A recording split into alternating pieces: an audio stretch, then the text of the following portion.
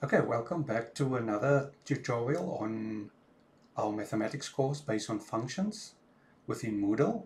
In today's lesson, we'll be looking at the assignment activity within Moodle. So let's turn editing on.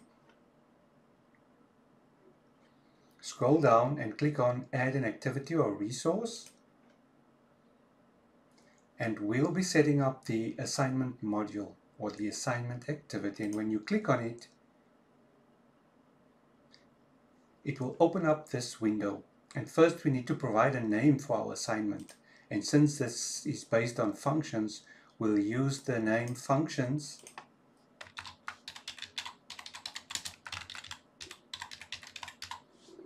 This will be our name of our activity. And now we can provide a description for our activity.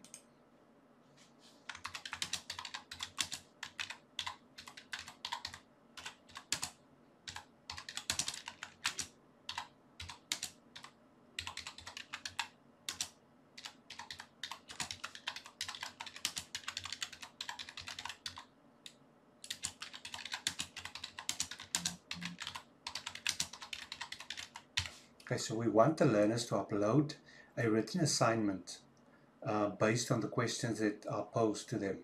Additional files, I'll upload one file. So this will be the exercise. Once we've uploaded additional files, we can scroll down and add other settings to this assignment activity. So let's click on availability, and here we can set the submission date, the due date, and the cutoff date. And we can also set a remind me to grade date. So currently my submission date will be allowed from the 27th of June, and then my due date will be the 4th of July. Now usually I set my cutoff date the same date as my due date. So let's do that.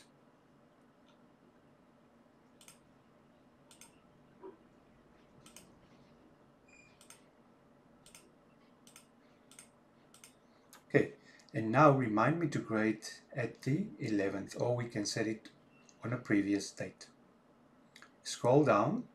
If we click on submission types, here we can set the type of submission we want to allow learners to upload. Here it says the maximum number of uploads is 20. Let's choose 1. Currently, my submission policy is 128 megabytes, but you can increase or decrease the size depending on the file your learners will upload.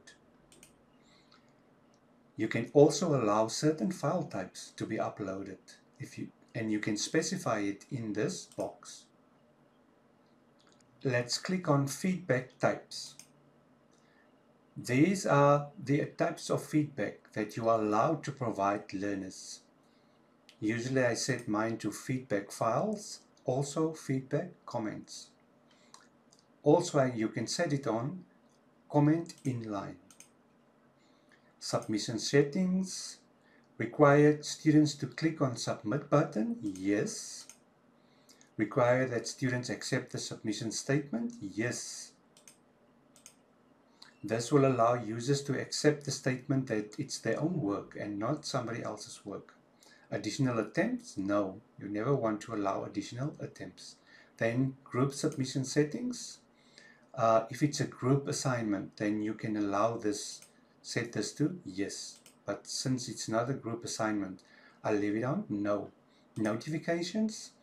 I want users to receive notifications when their submissions are, when the assignments are submitted, and I want to send a notification to the teacher when an assignment is submitted.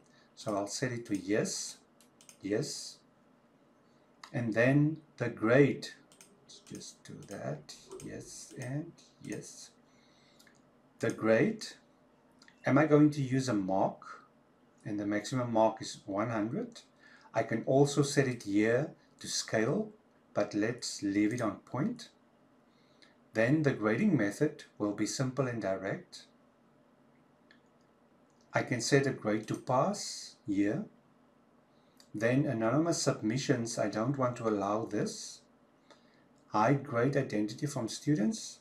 let's say you have a moderator or external moderator that needs to mark this. You can hide the grade identity. Use marking flow. I don't want to use this. And under common module settings, I leave it as default. Restrict access, I leave it as is. And then activity completion, I click on show activity as complete when conditions are met. Students must view the activity to be completed, and students must submit the activity to be completed, and they need to receive a grade to be completed. I leave everything as is, and I click on save and display. Now you can see this is the description I've typed. The date will open on Sunday, and the due date is the 4th of July. Then this is the additional file I uploaded, and I'll open it now. And here's the instructions. In this activity, you'll need to upload your written assignment, which will be marked online. Now, when a student ends up here, he or she clicks on the assignment, and it will download to their computer. They open it, and here's the assignment that they need to complete. And once they've completed it, they can upload it back onto their profile, and it will be marked online by the teacher. Okay, so this is how you set up the assignment activity, and let's go back to our course. And here you can see functions assignment, when it will open and when is the due date. Now let's look at it from a student's perspective. I need to log out as a teacher now and log back in as a student.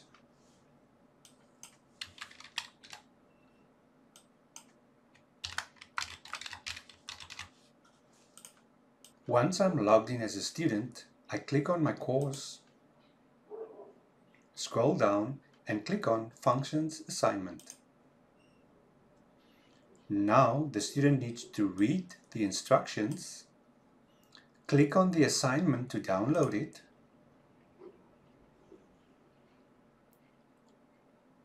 open it, and complete it. Once the student completed the assignment, he or she needs to save it as a PDF. Remember, we're marking it online.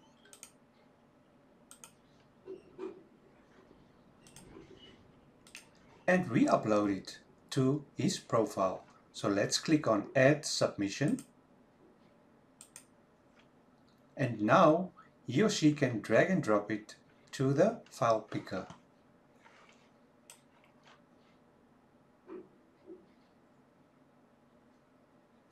Once it's uploaded, we click on Save Changes,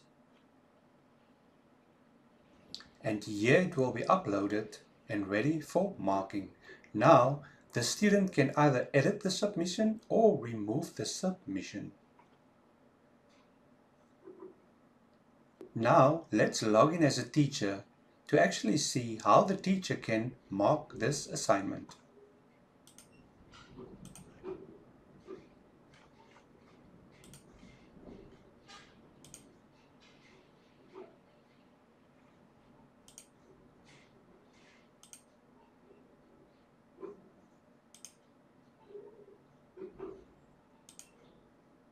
Immediately when the teacher clicks on the assignment, he will see that there are one participant, one submission, and one that needs grading. The teacher can click on View All Submissions, and here you will see that one student submitted the assignment. Now the teacher can click on Grade. This will load the activity within the marking zone. The teacher can mark it by clicking on the stamp icon and selecting either the correct or incorrect stamp. You'll notice that this is page 1 of 3.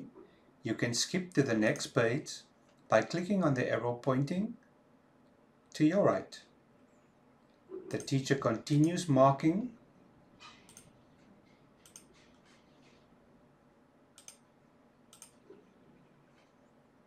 until it's done. Now the teacher can provide a grade and provide feedback.